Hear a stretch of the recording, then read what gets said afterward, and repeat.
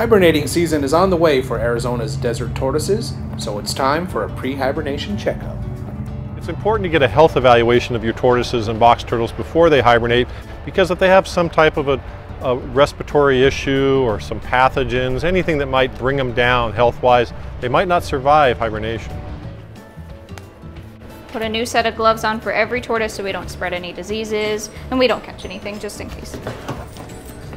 Looks pretty good. See if he's got any bladder stones. Looks pretty good. Perfect. And this guy looks good, so he'll go out for adoption and be ready to go, and somebody will take him home.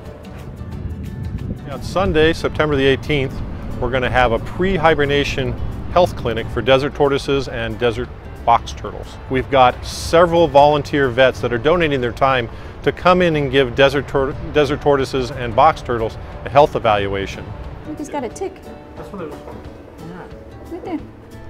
Anybody that has a desert tortoise that they hibernate outdoors in their backyard, it's a good idea to bring it into a veterinarian at least once a year for a health examination. We built them out of the nice steel and wired plastic.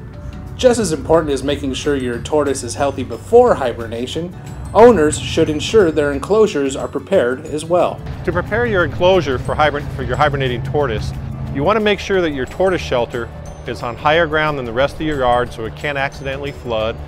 And if possible, you might want to cover the entrance with a light towel or a t-shirt or even some fluffed up hay to kind of keep it a little bit warmer for the tortoise.